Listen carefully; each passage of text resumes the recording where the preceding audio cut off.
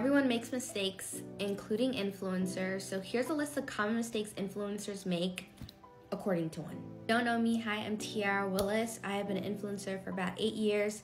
I make over 6 figures being an influencer. Actually just signed my first 6-figure deal for this year. I've been in pretty much every publication, like Forbes, Vogue, like all of it, Google, period. So now that we've got that out of the way, let's talk about this list. So one of the biggest mistakes I think a lot of influencers make is not doing any outreach. I've seen a lot of people on this app who have a large following complain about, not having brand deals and all that stuff, but you need to do the work in order to reach out versus like expecting everyone to just come to you. One of the best ways to do this are, one, to utilize LinkedIn and kind of find out who works or who are the PR managers at some of your favorite brands. And from there, you can gather their email information and send a cold email. I know it sounds awkward and cringy, but trust me, you will be so much better for it. I've even sent emails to like straight up customer service asking me directed to the PR team, and it's happened, it works. Do what you need to do. I want you to reach out to people.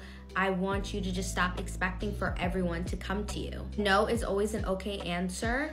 I think it's important to cold email anyway, even if you get no's, because what they can do is add you into their roster of influencers so that when their next campaign comes up, they may keep you in mind. Also sign up for a bunch of platforms that tell you about upcoming campaigns like Octoly, Collectively, Influencer. There's a bunch out there. Also seen some influencers just slide into a brand's DM and send them a little introduction.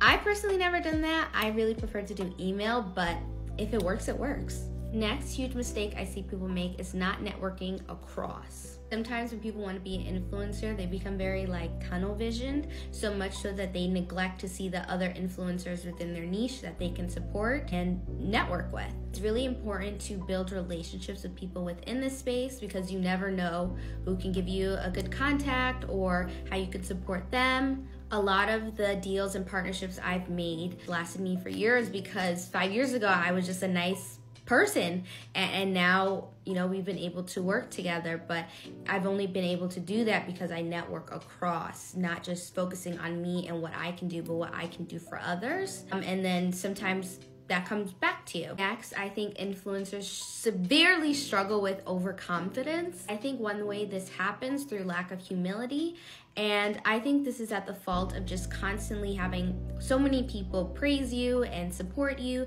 so much so that you just become a little bit delusional. I think the best medicine for this is just to keep regular people in your life. I have so many yes men, and that can just help you stay a little bit more down to earth, And I say this with love and kindness, not judgment. I've definitely been there. I think another way that influencers struggle with being overconfident is just expecting that what they have will last forever. So many influencers fall off, they have scandals, all this stuff, and they put so much stock into this career. They've spent so much money for this lifestyle, and then when something goes wrong,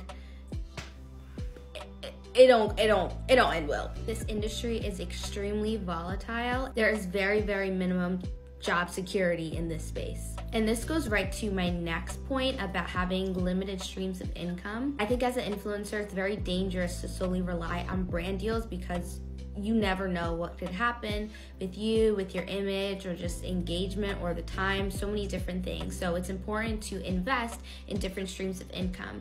You can do this by launching a digital product, you can do this by launching merchandise, you can do this within investments like real estate or having an IRA or so many different things. Again, you never know what could happen in this industry, but you have a few things. You have skills, right, in social media, and hopefully you have a community that you've built, and find a way to monetize that outside of, being on TikTok. It's also important to be careful with comparison, recognizing that some people's numbers look like this and some people's numbers look like that, but that doesn't mean you can't monetize. If you're looking for more advice like this, I recommend you check out my masterclass called Securing and Negotiating Influencer Brand Deals, and you can find that in link in my bio.